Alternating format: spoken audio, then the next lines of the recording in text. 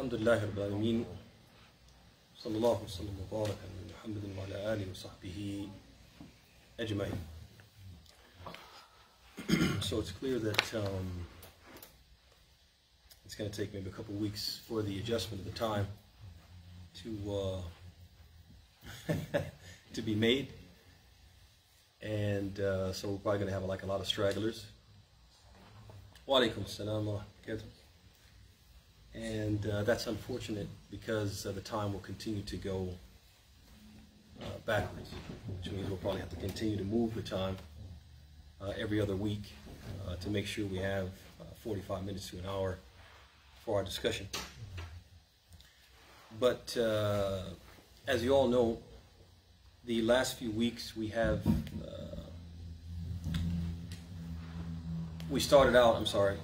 our series of discussions. We started out with the topic, how do we get here? And those discussions, they centered around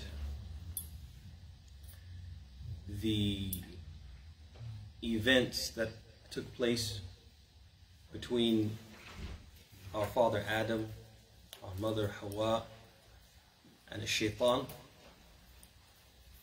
and how those events, or the lessons that we can take from those events, and how those events are basically a microcosm of what we deal with every day, and the manipulations of the shaitan, etc. Then after thoroughly discussing that topic, we transitioned to the topic of how the shaitan practices his enmity against Adam and his progeny. And again, we spent a good amount of time discussing that. And it was my intention tonight to begin having a new, highly important discussion, highly important and much needed discussion about achieving Muslim unity and fostering a cohesive Muslim community. And I was hoping that we would begin a text study of some of the important ayat from Surah Al-Hujurat, which is a surah in which Allah subhanahu wa ta'ala counsels the Muslim community on how to achieve unity and foster a sense of community. But that discussion will have to wait, because the Imam has asked me to speak tonight and next week about a subject near and dear to his heart, Ad-Da'wa ilAllaah Azza wa Jal, Islamic evangelism or calling to Allah. And this discussion we're going to divide into two parts, and tonight we'll be discussing the following points. Number one, what is da'wah, and what does it mean to call to Allah? Number two, what is ruh al-da'wah, the spirit of da'wah and its lifeblood? Number three, what is the incentive to engage in da'wah, and why should we care about doing it? And number four, last but not least, who should do da'wah, and what does this discussion have to do with us? The common people, the laymen. Why are we having this discussion? Should we understand from it that we are also expected, or we have a role in doing da'wah? So, what is a da'wah? And what does it mean to call to Allah? A da'wah linguistically, in the language of the Arabs, is derived from the verb da'a yad'u, which means to invoke, to call, to summon. And in this context, the context in which we'll be speaking,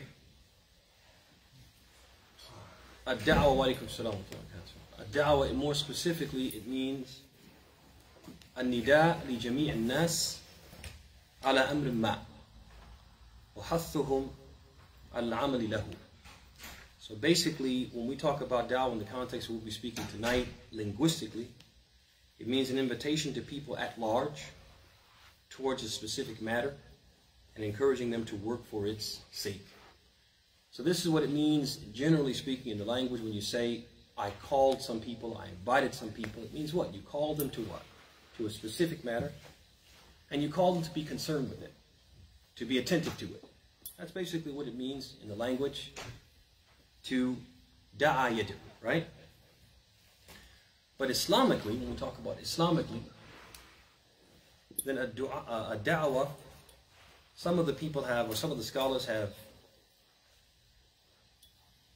defined it as al-bayan wa tabligh لهذا الدين أصولا وأركانا وتكاليف والحث عليه والترغيب فيه. So basically, the scholars of Islam, when they talk about Islam from, a dua or a da'wah from an Islamic perspective, they're talking about clarifying and conveying this religion. Its theology, its rites and rituals, its commandments, the do's and don'ts of the deen. And encouraging people toward embracing it and otherwise promoting it. So whatever we do to promote Islam, and whenever we are inviting people to Islam or clarifying what Islam is to people, that is called da'wah. And this da'wah, since it is clarifying the deen and promoting it and inviting people to embrace it, then that would encompass both non-Muslims, who are the primary target, but also encompasses who? Muslims as well. Can you give da'wah to a Muslim? Yeah, you can give da'wah to a Muslim because it's clarifying, encouraging a person to embrace, promoting Islam. You can give da'wah to a non-Muslim. To a Muslim. And we have to acknowledge that sometimes,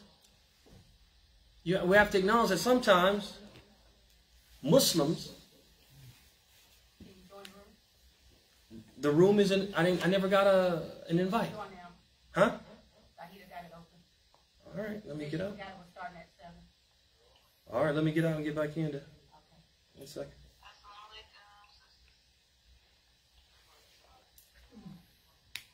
There it is now.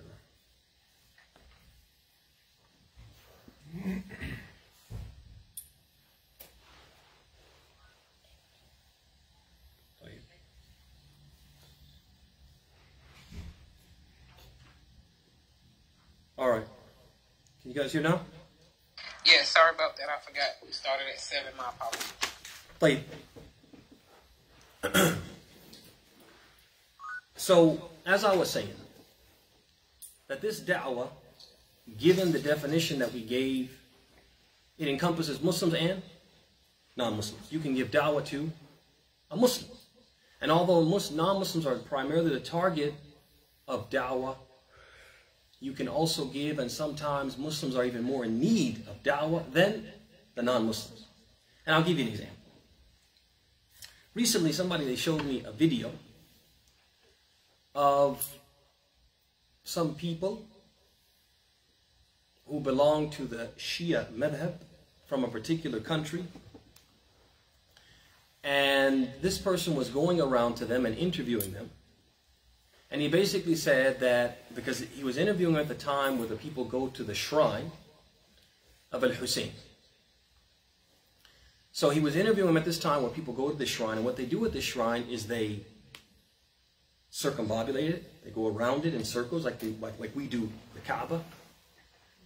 They make oaths there. They make prayer there. They make sajda there, etc. So this person was going around and interviewing people who are not there, and telling them that basically I have an Imam Hussein, I have him on the phone.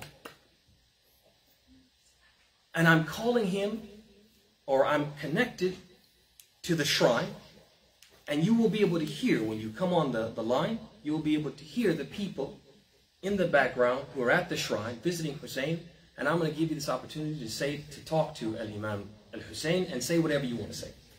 And these people would actually get on the line. And they would say things like this. They said, for example, أنت أعلم بالقلوب. They would say, Ya Imam Al-Hussein, you are more knowledgeable of the hearts. They would say things like, Ishfi kulla marid. Oh, Hussein, cure every sick person.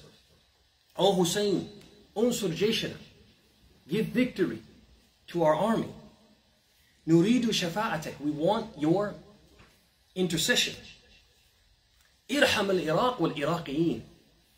Hussein, have mercy upon Iraq and the people of Iraq. They would make these dua, and they say they're calling on him, talking to him as if they're talking to what? Somebody like you and me call somebody and talk to them on the phone.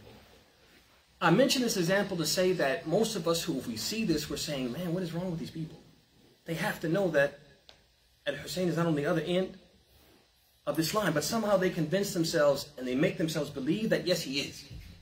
He's actually on the other end of the line, and they're talking to him as if they were talking to you or me, and this is something that non-Muslims, many of them, would say is what? Is foolish. It doesn't make sense. And so in this case, these people who are Muslims, in parentheses, are more in need of what? Of a da'wah than what? Than some?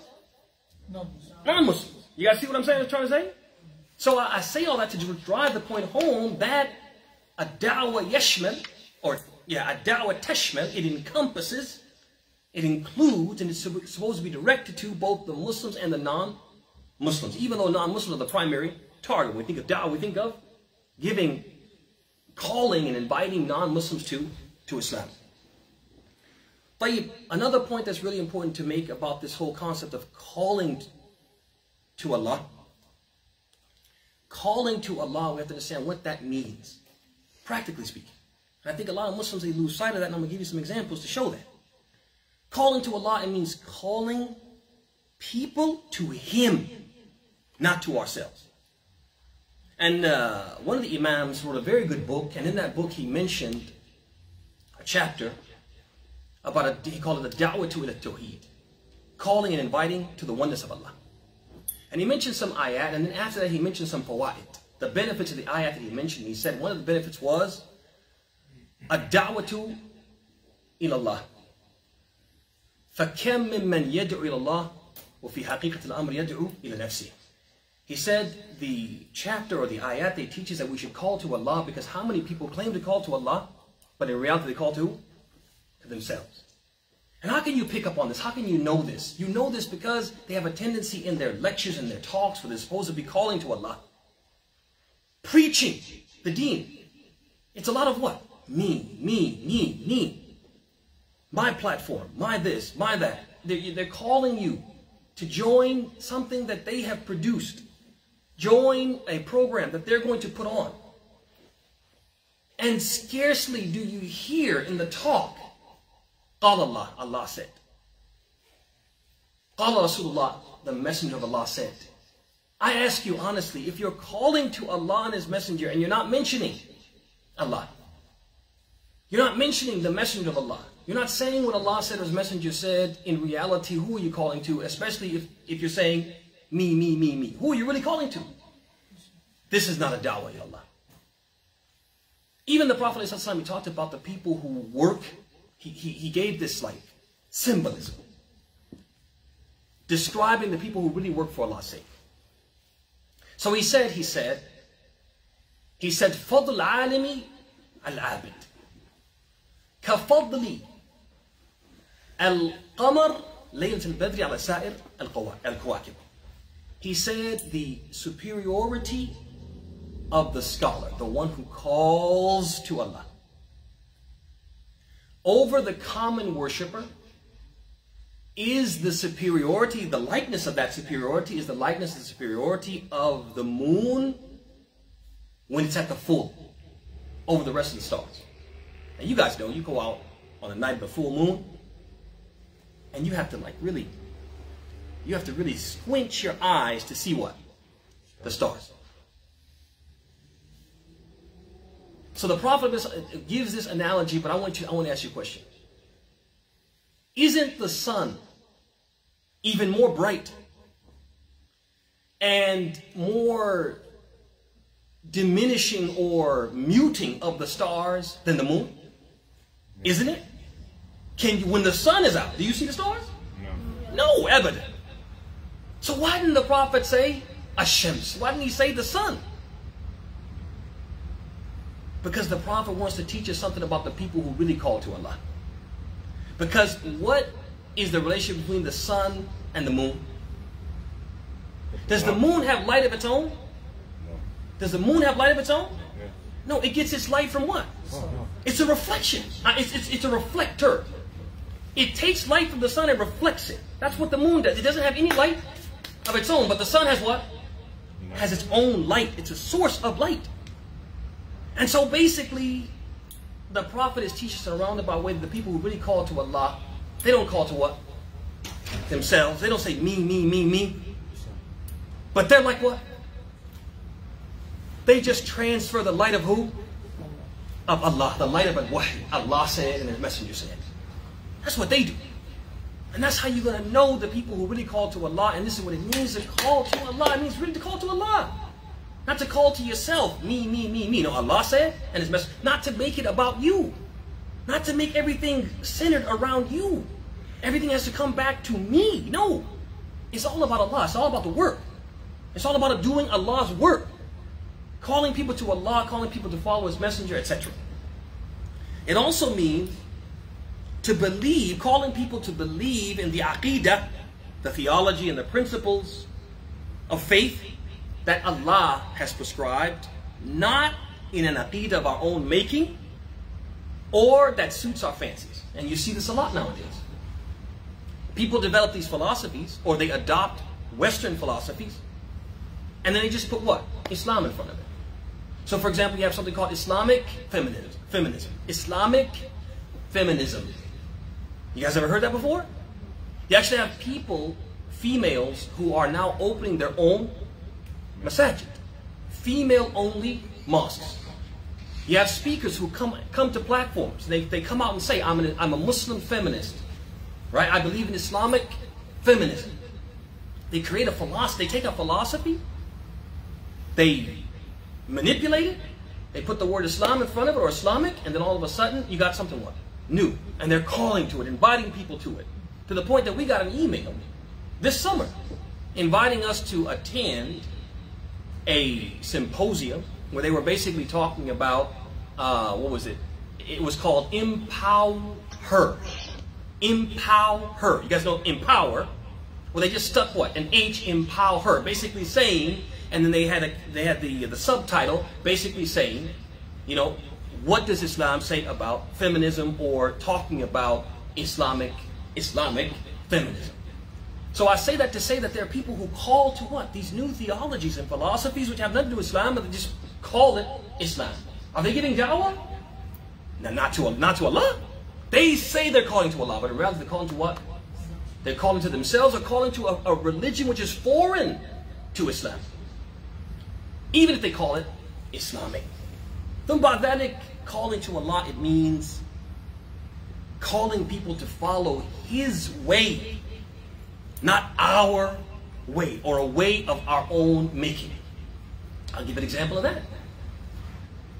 Recently I was having a discussion with a brother. I know him.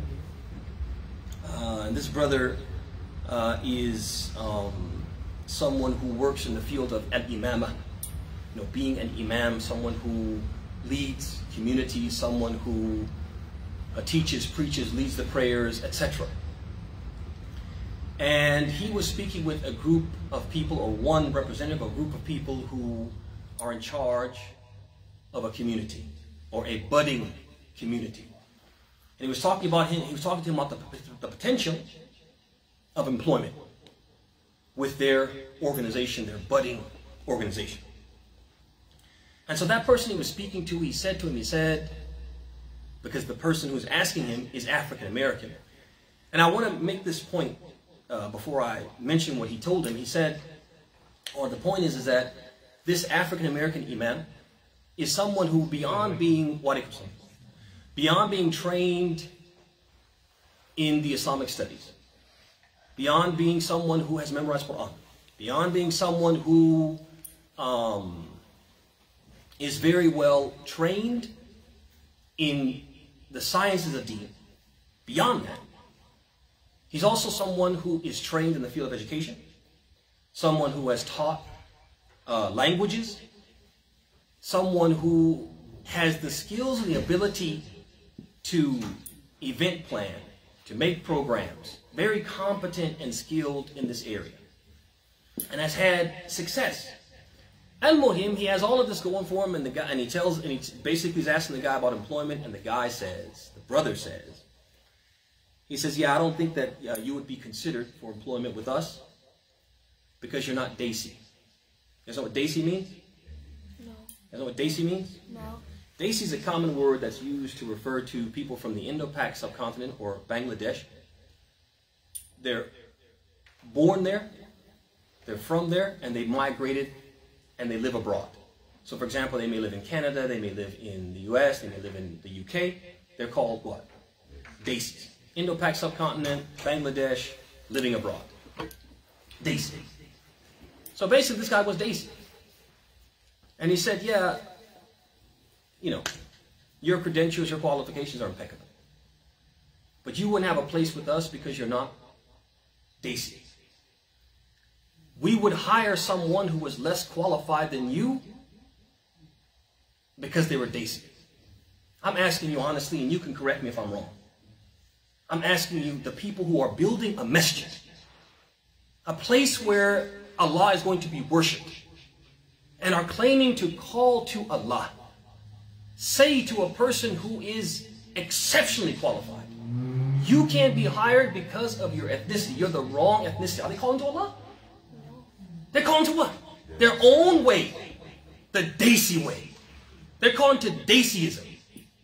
They're calling to ethnic prejudice, which is what? Jahiliyyah. It's the opposite of Islam. And they should, and this I think the person said it with no fear. They didn't feel uncomfortable that we're basically playing with the deen of Allah. They didn't feel that sense of, man, how can I even be comfortable mouthing these words and not fear that everything we're trying to do, not only will it not be blessed by Allah, it may be something punishable by Allah. Because we're not doing it Allah's way. Because when you talk about imamah, it's supposed to be a meritocracy. It's supposed to be about what you've learned and what you can do, not about where you come from and how you look.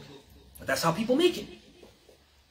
The Prophet ﷺ, there was a group of people, he had taught them about the prayer. They were visiting and they were going to go back to their land. And so he told them, he gave them some instructions about the prayer beyond what he'd already taught them. And he said, when the time for prayer comes, then let one of you give the adhan, and then let the person who is most knowledgeable of the Quran lead you in prayer, be your imam. Another hadith, he said the person should be the imam who knows the most Quran.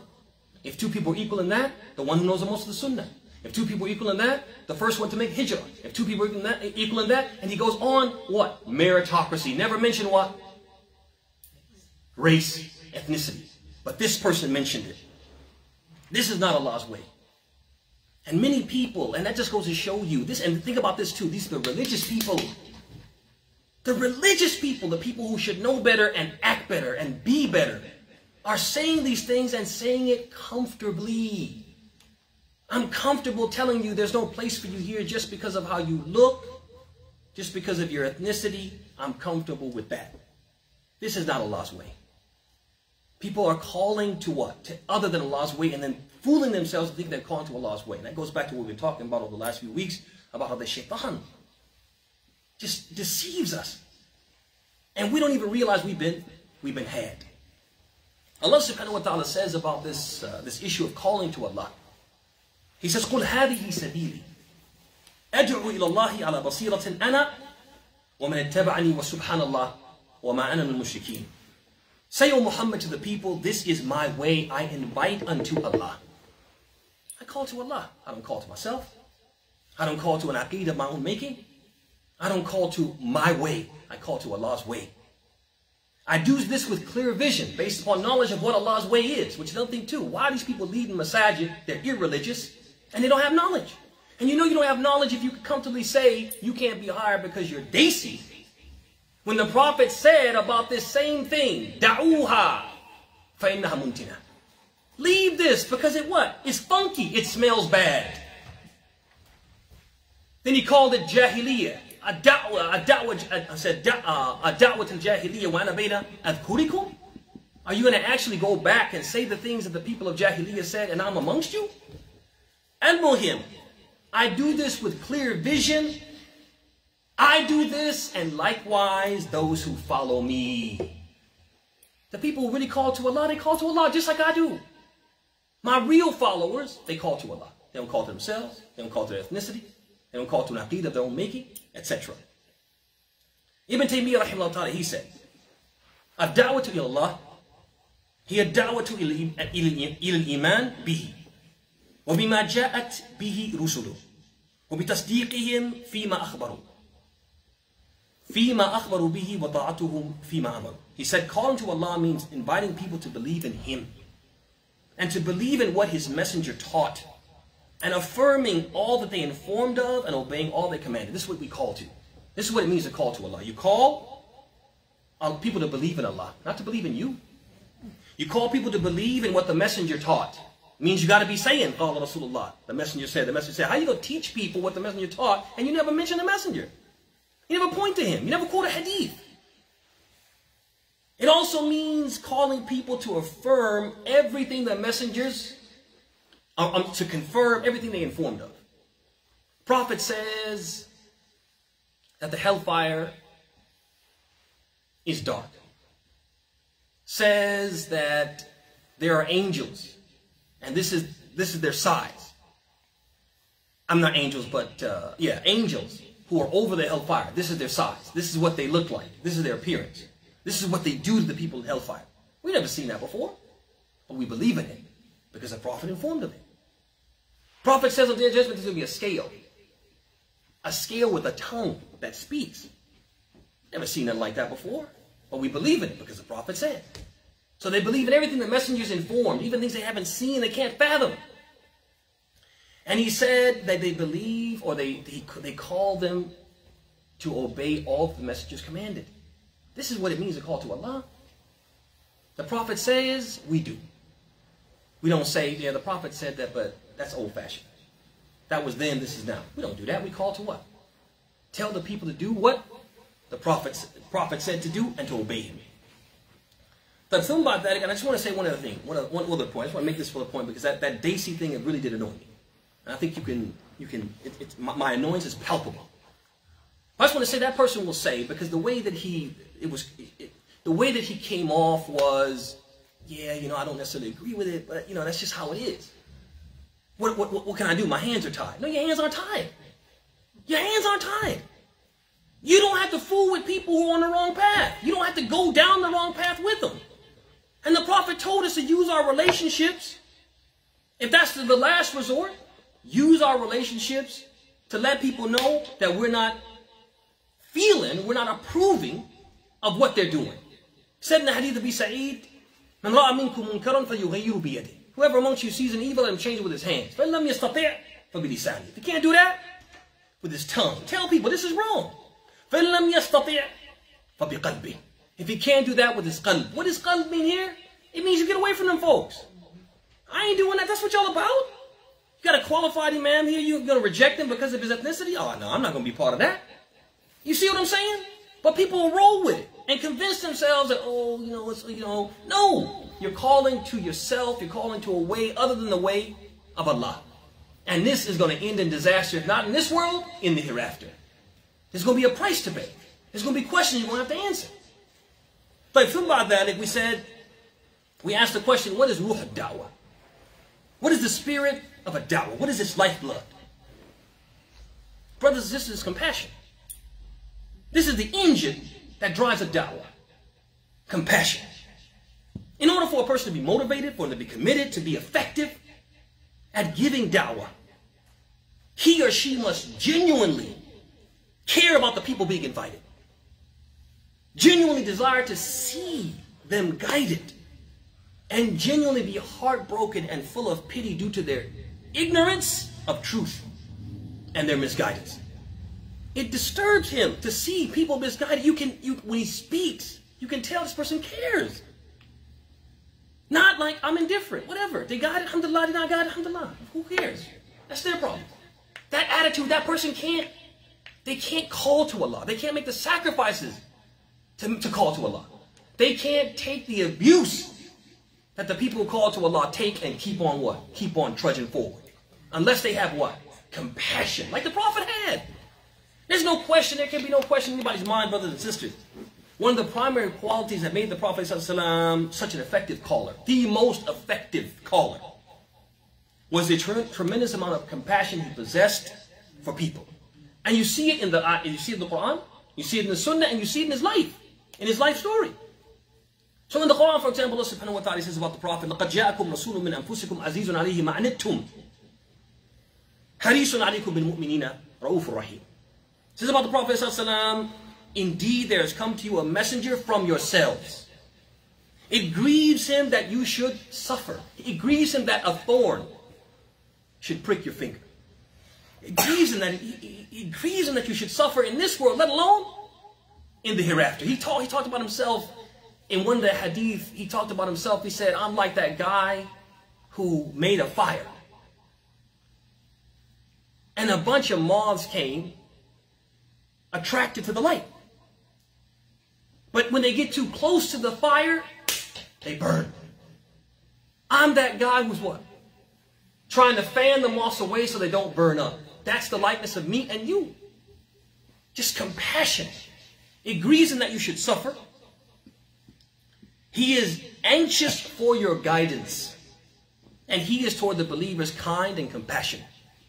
Allah says in the other ayah from Surah Al-Kahf, He says, فَلَعَلَّكَ بَاخِعٌ نَفْسَكَ عَلَىٰ آثَارِهِمْ إِن لَمْ يُؤْمِنُوا بِهَذَا الْحَدِيثِ أَسَفًا. Says, it's as if, O Muhammad, you're about to fret yourself to death in grief following after them. So that they'll what? So that they'll believe. So that they'll believe. You're about to fret yourself to death because what if these people don't believe? What's going to happen to them? I don't want that to happen to them. And on the plain of Uhud, you guys know the story. You know what happened to the Prophet at Uhud? At Uhud, the Prophet was surrounded by the enemy and there was with him a small band of the Ansar. And in short order, the enemies of Islam, they decimated the Ansar. So it was basically the Prophet, a couple of Muhajirin, and these people who meant him harm. They beat him about the face. He had this mighfar, he had this metal helmet. And the metal helmet that he had these like two side shields to protect his cheeks. They beat him so bad that the helmet became bent and part of it pierced his cheek. His face became bloody and he became disoriented. He was pushed into a trap, a ditch that was built as a type of strategy of war. He was pushed into that ditch. He was beaten so bad about the face that they broke his incisor, one of his teeth. And then at the last minute, by Allah's permission, additional reinforcements came. They pushed back the enemy and his life was spared. Sallallahu Alaihi Wasallam. After all of this happened, the Prophet ﷺ was there on the plain of Uhud, beaten, bruised, bloodied, tooth broken. I'm going to ask you honestly, if that happened to any one of us, would we have prayed for our enemies? No, we wouldn't have done that. Come on, let's just be honest. Come on, somebody step on your brand new Nikes and you pray against them. Oh, you scuffed up my shoe. Allah curse you. You know, people do that. But you know what the Prophet did? He raised his hands and he said, Allahumma ghfir li qawmi fa innahum la ya'lamun. He said, oh Allah, forgive my people because they don't know any better. Don't punish them. Forgive them. Al-Muhim, I say all this to say that you can't call people if you don't care for them, if you don't care about them. Or if you're indifferent towards their well-being and their success. You can't call them. And this is what frustrates me with the relationship between Imams and their communities. And I get complaints about this all the time from other communities, and people call me and they ask me about this, that, and the third. And sometimes I ask the question, well, don't you guys have an Imam there? And the person says, yeah, but our Imam, he doesn't answer questions. He doesn't make time for counseling. He doesn't give classes and programs. And he won't help converts if they've lost their way and they're trying to find their way back.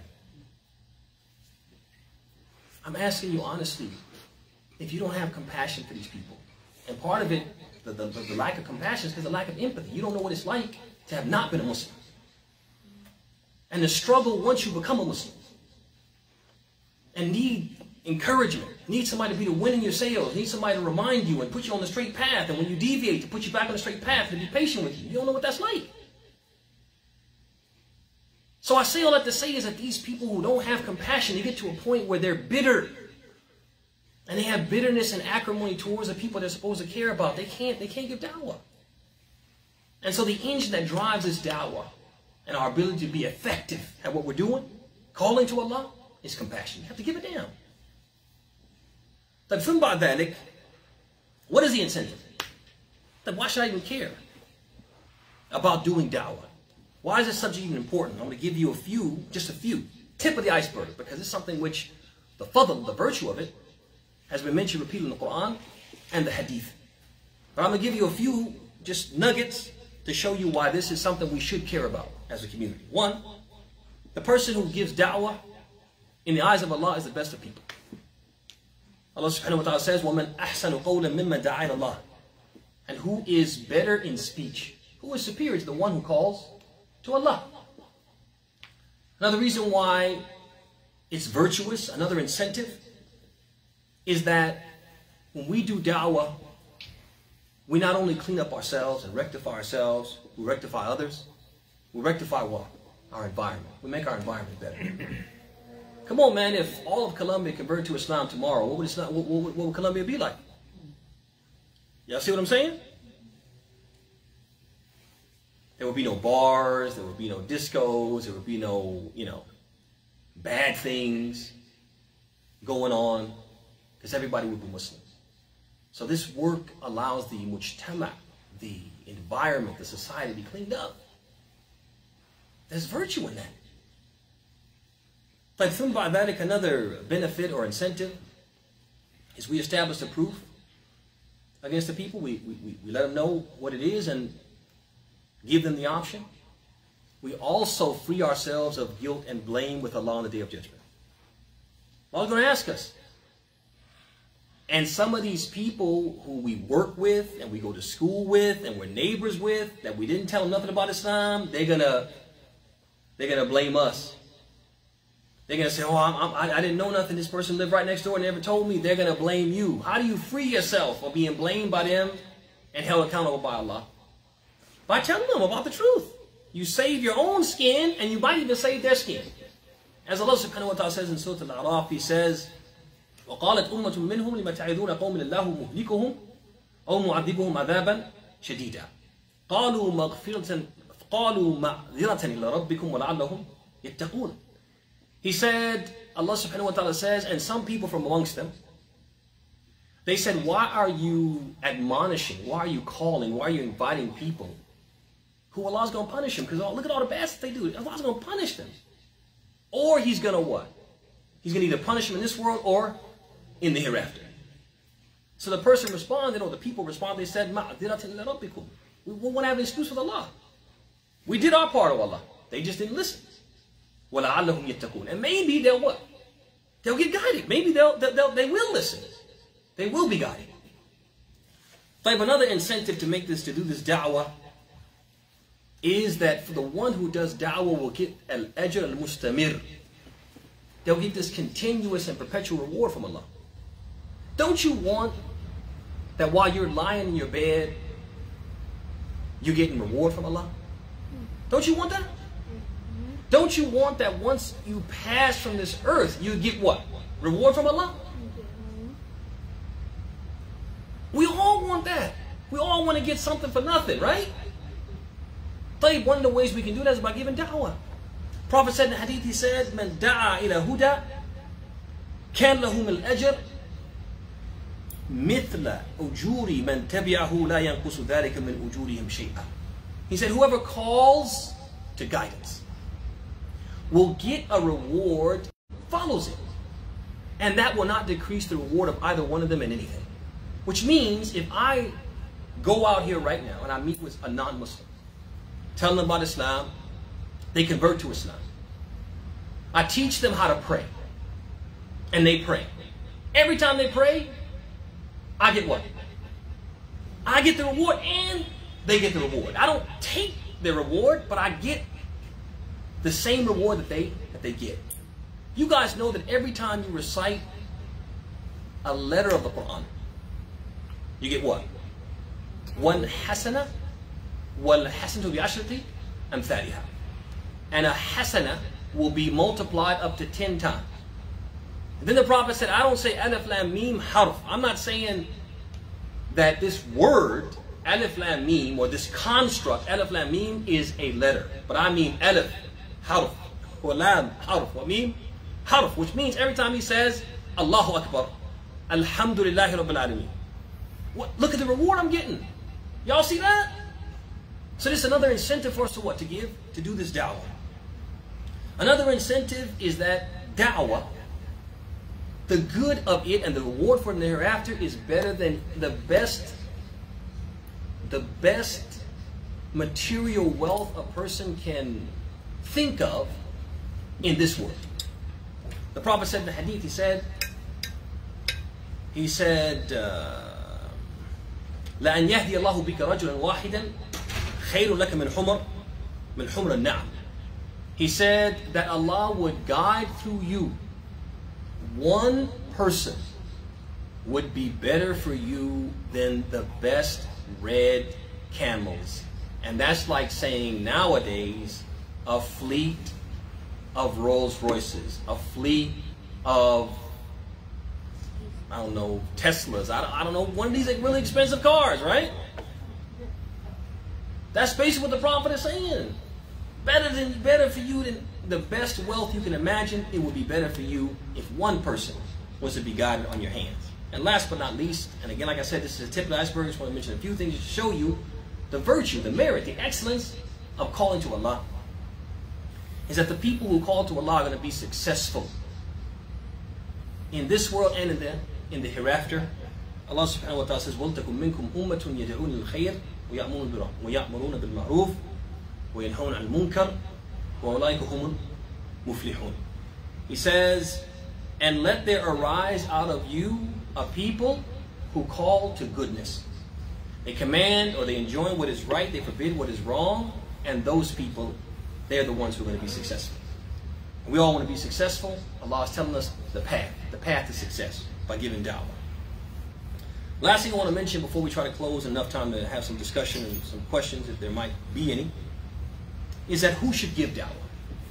People typically think of da'wah in the context of the learned people, the specialists, the people who have official training in the field of da'wah, the imams, the sheikhs, the du'at, etc. But the fact of the matter is that da'wah is a communal responsibility. It's something that all the Muslims are expected to do in accordance with their capacity. And the entire community is supposed to what? Or, I'm sorry, let me say it like this. A sufficient number of people from the community are supposed to engage in it. And if a sufficient number of people engage in it, then the rest of the people who don't engage in it won't be sinful. But if not enough people engage in it, all the people in the community will be sinful. ويدل ذلك, and this is evidenced by the ayah that we mentioned previously. وَلْتَكُمْ مِنْكُمْ أُمَّةٌ يَدْعُونَ الْخَيْرَ وَيَأْمُرُونَ بِالْمَعْرُوفِ وَيَنْهَوْنَ عَنِ الْمُنْكَرِ وَأُولَٰئِكَ هُمُ الْمُفْلِحُونَ. And let there arise from amongst you a community, a group. Prophet, Allah is saying there needs to be a sufficient amount of people doing this work, right? And if you don't have a sufficient amount of people, then there's a problem. We also have the hadith of Bukhari on the authority of Abd'Llah ibn Amr, in which the Prophet said, بَلِّغُ عَنِّي وَلَوْ آيَةً. He said, convey from me what you've heard, even if it is a single sentence. Which means you don't have to be an expert. You don't have to be a credentialed, trained specialist in Islamic evangelism. No. You just need to say what you know. And stop there. So I know Allah is one. I know the Quran is true. I know the Messenger Muhammad ﷺ is truly the messenger of Allah. You say that. Somebody asks you something that's beyond your capacity, you don't say anything. But you say what you know. And sometimes giving da'wah can be as easy as giving a pamphlet, giving a flyer, doing what you're capable of. But we shouldn't just sit back and not do anything. And there's some implications of the hadith. I just want to mention those ala ujala. One is that the Prophet said, بَلِّغُ عَنِّي. This word بَلِّغُ is an imperative, convey. It's an imperative. It's a command. And a command from the Prophet indicates obligation. It indicates that he expects us to do this, and if we don't do it, there'll be consequences. ثم بعد ذلك, if it's an obligation, it makes it an act of worship, an act of taqarrub, an act of devotion. Because Allah said in the hadith, in the Qudsi hadith, وَمَا تَقَرَّبَ إِلَيَّ عَبْدِي بِشَيْءٍ أَحَبَّ إِلَيَّ مِمَّا افْتَرَضْتُ عَلَيْهِ. That my servant doesn't draw closer to me with anything more beloved by me than something I've obligated. Which means that when Allah and His Messenger obligate something, it's an act of what? Taqarrub. It's something that will draw us close to Him. It's an act of worship. So da'wah is an act of worship. Tayyib is an act of worship. Then that means that there's a specific way it's supposed to be done. There's specific guidelines. Because every act of worship has what? Has principles, has guidelines, has prerequisites for its acceptance and validity. Is that so? Every act of worship. And we know this because the Prophet said in the hadith said, مَنْ عَمِلَ عَمَلًا لَيْسَ عَلَيْهِ أَمْرٌ فَهُوَ رَدٌّ. Whoever does an act of worship and we have not prescribed it, or does it in a way other than the way we prescribed, it will be rejected. He also said, صَلُّوا كَمَا رَأَيْتُمُونِي أُصَلِّي. Pray as you see me pray. I mean, don't pray however you feel, but pray the way you see me pray. Follow these guidelines. And he said, خُذُوا عَنِّي مَنَاسِكَكُمْ. He said, take from me your rites of Hajj. So what that teaches us, when the Prophet tells us or makes an act of worship, it means, hey, he expects us to conduct our business in a certain way and with certain parameters.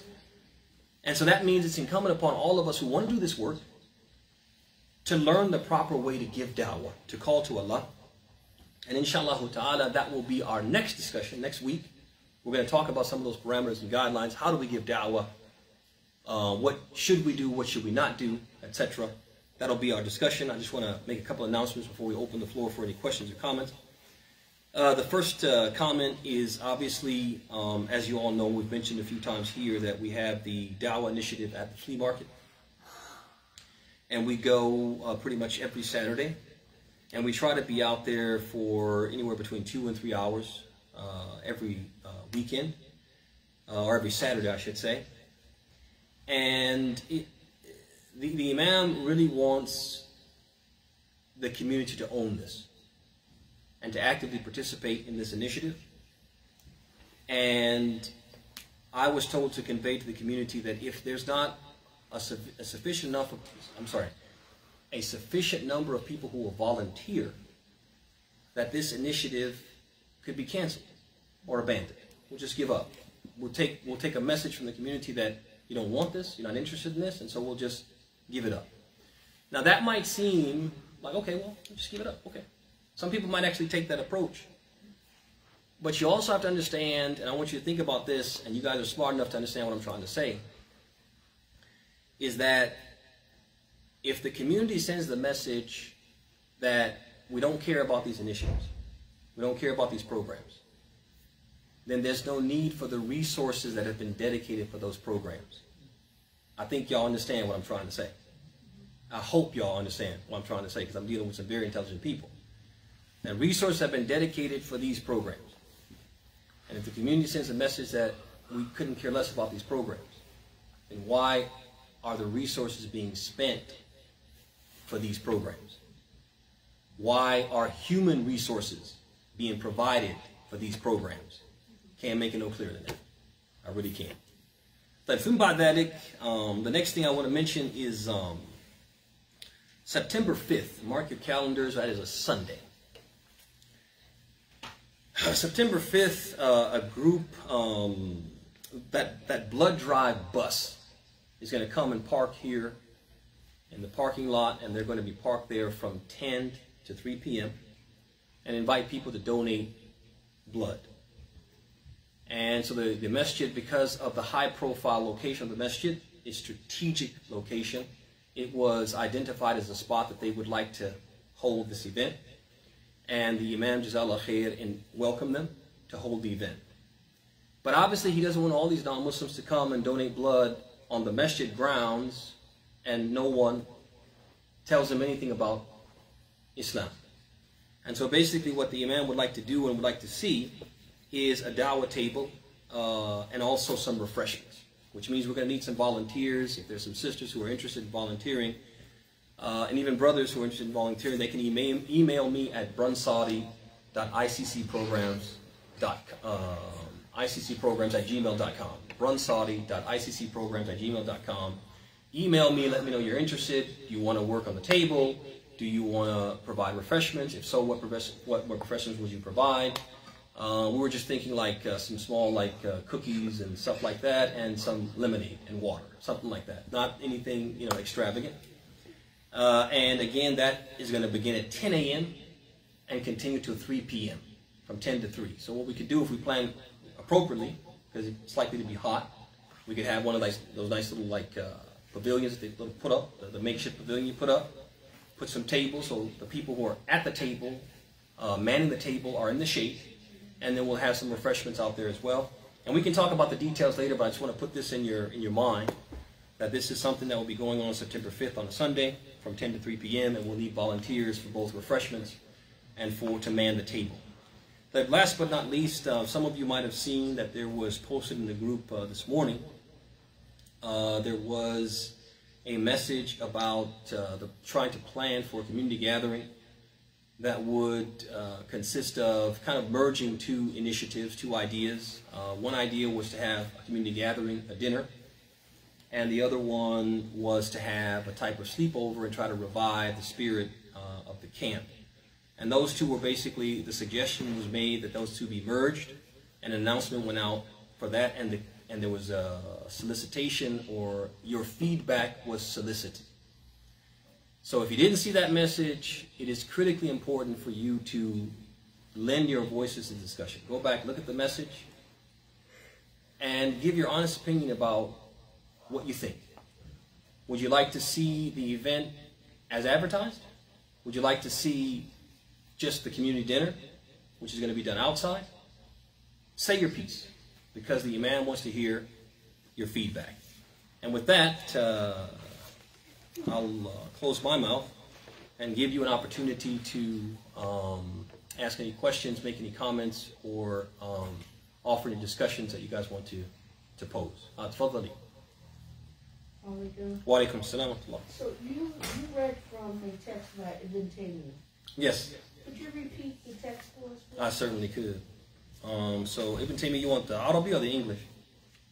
May I have the English, please? Yeah, you can for sure. So Ibn Taymiyyah, he said, calling to Allah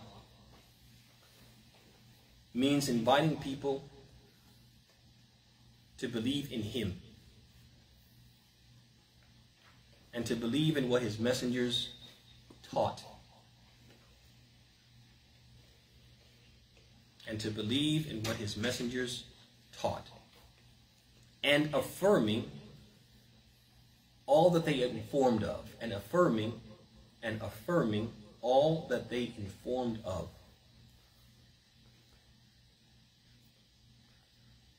And obeying all that they commanded.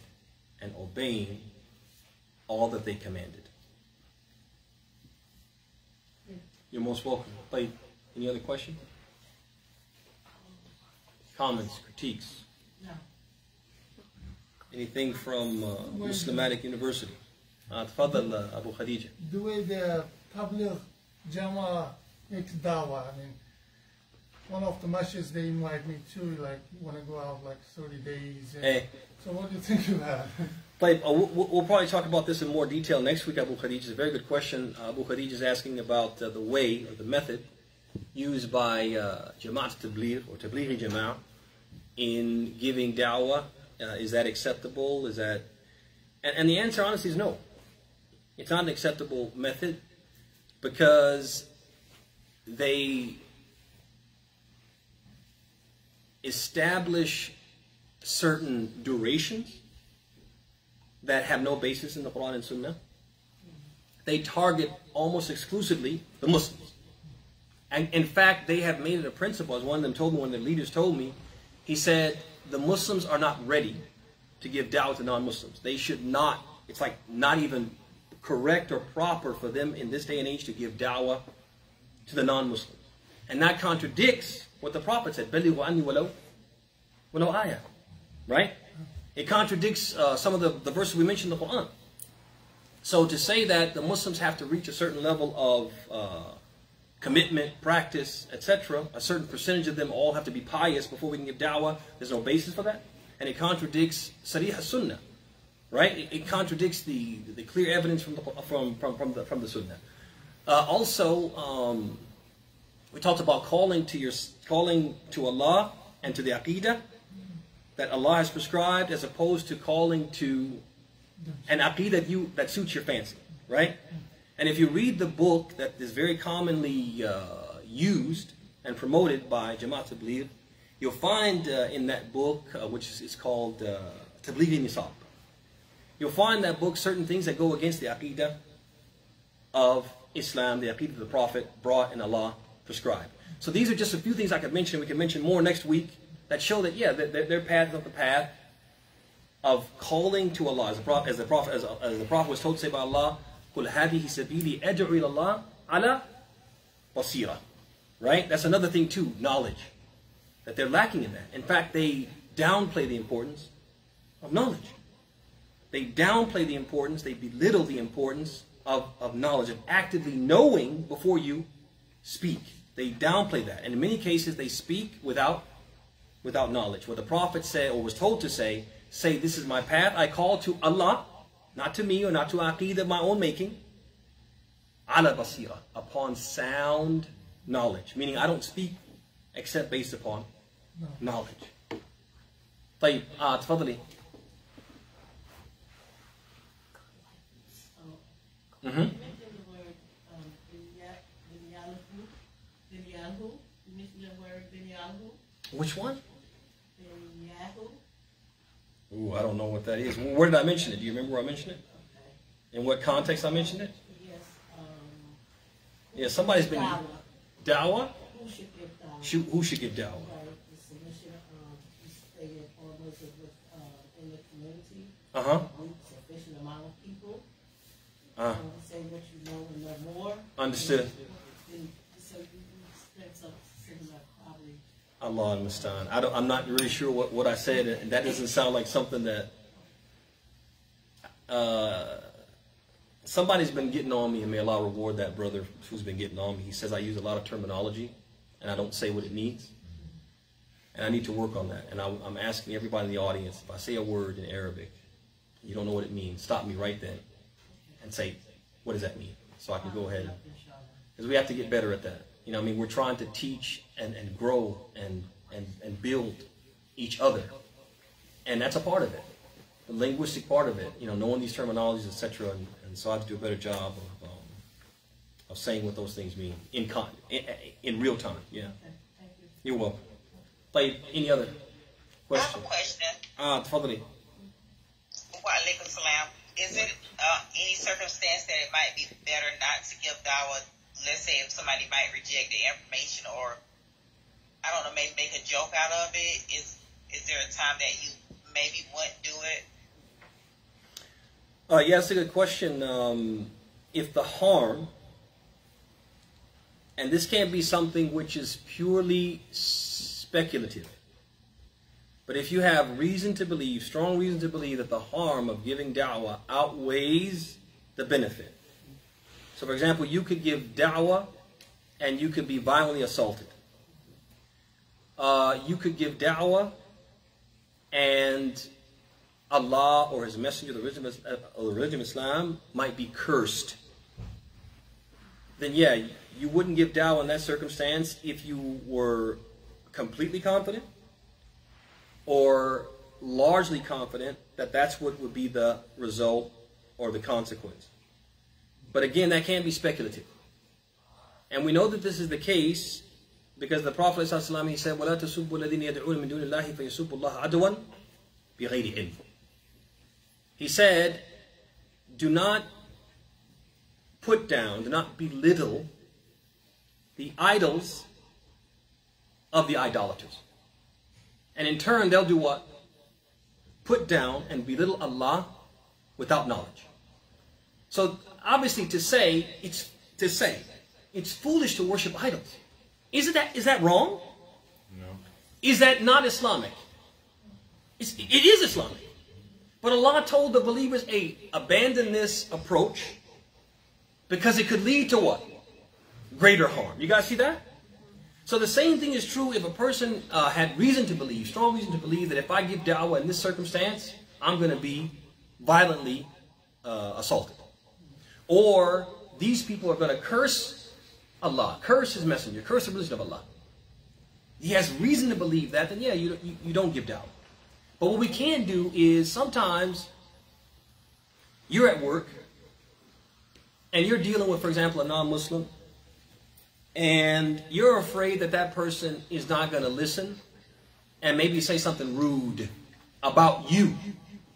Not about Islam, not about the Prophet, not about the thing. They're going to say something rude about you. Or they're not going to talk to you anymore. They're going to stop. They're going to start dissociating with you, and maybe even tell other people, hey, hey, stay away from her or him because he's like a religious fanatic. And you want to get along with everybody. So you don't tell them about Islam because you want to get along with them. Would that be an acceptable excuse? No, that wouldn't be an acceptable excuse. Tayyib, any other questions? Going once? Because there'll be time for Maghrib shortly. Going once? Tafadhal, Habib. Can you take one of your words and phrases and give a meaning to it? Yeah, sure. You have one in your mind, or Al-Muhim? Al-Muhim? Yeah, I do say that a lot, alhamdulillah. Yeah. But Al-Muhim, it means, so like more importantly, or back to the point. In this context, when we say Al-Muhim, we mean like back to the point, like coming back from a digression. But Al-Muhim literally means, right? It literally means, you say I digress a lot. Thank you for just beating me down today, brother. So Al-Muhim, in that context, we usually mean like coming back from digression, you know. But Al-Muhim literally means the important thing, or more importantly, right? More importantly. Another one that we say a lot is Ahsant.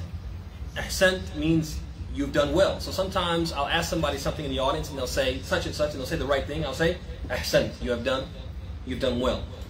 Sometimes I'll ask someone something in the audience and they'll respond appropriately, and I'll say Mumtaz. It means what? That's excellent. That's perfect. That's spot on. Tafadhali, yes, right. Wa alaikum salam. I have a question. You said, give a dawah. Okay. What if you like Yeah, that's common. We don't have to like them to call them. We don't have to like them to call them. So what I would say is that sometimes, and this is, trust me, I've been there, done that, to have some neighbors that they're just awful. But if you want to ask me what we're expected to do as Muslims, we're expected to call them. And sometimes that's difficult for us to make ourselves do the right thing, but that's just like any other thing in Islam. Well, are we giving dawah to the sisters when we come out in our guards, we behaving well? That's a type of we're respectful. That's a type of da'wah. But if that were sufficient, the Prophet wouldn't have called anybody. He would have just practiced Islam. So it's a type of da'wah, but that's not where we're supposed to stop. So I know it can be tough when you have neighbors who are awful. And sometimes neighbors can be abusive, and sometimes they're abusive passive-aggressively. But again, what we're expected to do is to try. And if we don't do that, it's like any other thing. Sometimes it's hard. Sometimes you say, man, forget that. But we shouldn't do that. We shouldn't. So we're talking about the ideal. What we're expected to do is even call those people. Even call those people. And I know it's not easy, but that's what we're expected to do. Yeah. Or move, huh? You said just move, huh? All right, so with that, we'll bring today's session to Tafadhal, Sheikh Muhammad, yeah. Thumma ba'da dhalik. Okay, and then after that. Thumma ba'da dhalik, and then after that. Yeah, and then after that, right? Or on to the next thing, basically. On to the next thing. Yeah. طيب هذا وصلى الله وسلم وبارك على محمد وعلى آله وصحبه أجمعين. بارك الله فيكم.